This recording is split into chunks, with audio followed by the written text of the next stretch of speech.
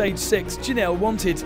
He simply felt he couldn't match the speed of the others. The commitment required was not there, and he dropped 10:48 to the winner. Bernhard was faster by 1 minute in 7th. With the illness subsided, he finally felt he could get the best from his Toyota Hilux. In fact, all Hilux were in the top 8 today, with Fernando under 8 minutes back in 6th. No issue, he benefited from having experienced Mark Coma beside him. Nasser is still fighting for victory. A stage win was in his grasp if it wasn't for a puncture. In the end, he was 3 minutes 22 back behind the 2 mini buggies and remains 2nd overall. One of the things I love about this Dakar world is you bump into all kinds of amazing people in amazing places. Friend of the family, Chris, what on earth are you doing in Saudi Arabia?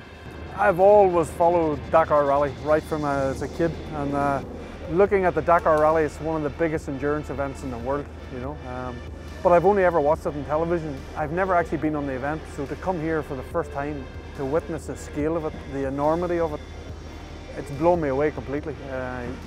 You have no idea what this event is about until you actually come and follow it and witness it. It's lovely to see you hanging out here with your Toyota Gazoo racing friends and being part of this. This is possibly an opportunity for you to progress your Dakar career. Like I say, I'm passionate about this type of endurance event, and certainly being part of the Toyota family up to now, I'd love to continue and see if we can work on an opportunity to stay together in the future and do many Dakars. For all my career in World Rally, you've been training yourself to take the absolute ultimate from the machine.